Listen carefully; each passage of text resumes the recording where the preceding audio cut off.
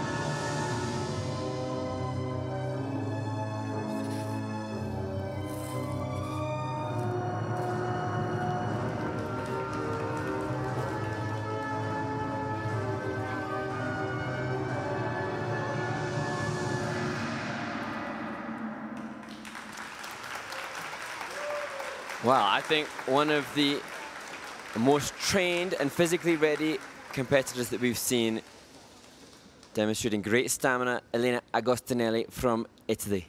You didn't see a huge energy drop-off, and that was rare. We've seen everyone get a little bit tired, but didn't really notice it so much here. It really wasn't visible, and that difficult exit that she offered at the end of the sit spin had as much conviction as some of the earlier elements. So really impressive and testament to the hard work and run through she must be doing. The skaters notoriously not wanting to do. The women are skating better today. Yes, you know, it was a tough short program yesterday. There was a lot of little mistakes and shakiness, but today there's a fierceness and a determination that we didn't see yesterday so much in the short. And sometimes that's the case, that you can see it. She's greeted by her coaches there. Sometimes a rough day on the ice one day motivates the digging deep and fighting for everything in the second section of the competition. She has such long limbs, such long lines, a little reminiscent at times from Karolina Kostner in the arm line, her compatriot. This, to me, was interesting. At the very beginning, some unique choreographic movement just here, opening up.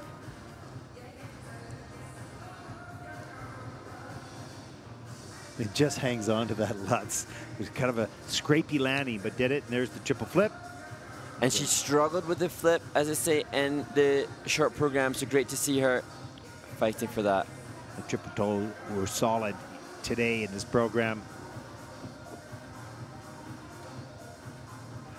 And the big issue, though, unfortunately for Elena, she did do 4 jump combos or sequences.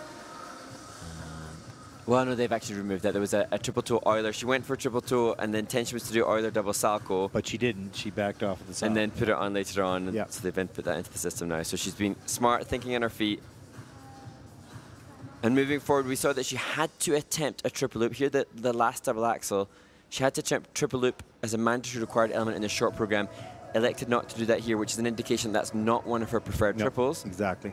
But unfortunately, as a junior skater this year, she's got to give it a crack in the short program. But you could see the way she's sitting straight and bright in the kiss and cry. She's pretty proud and pretty happy with that performance. And a total difference to the vibe in the kiss and cry now between her and her coaches. If we did yesterday and today. Compare and contrast. Yeah, absolutely. It was interesting. In defense, I remember thinking yesterday that her coaches in the kiss and cry were sympathetic, understanding, and appeared to be supportive and encouraging, giving her the rub on the knee. They've done a good job in turning that around and helping their athlete to secure something that I think will go comfortably and sizably into the lead here in Courchevel in the women's free skate. Coach's job at a competition is not teaching elements. No. It is coaching, managing the emotions of the skater. Here's a look at the free program scores for Elena. An 84.59. That's first in the free program. Total competition score of 123.39. That was also first overall, so Elena will take the lead at this point in the competition. There it is, a nice comfortable lead, just about 8 points.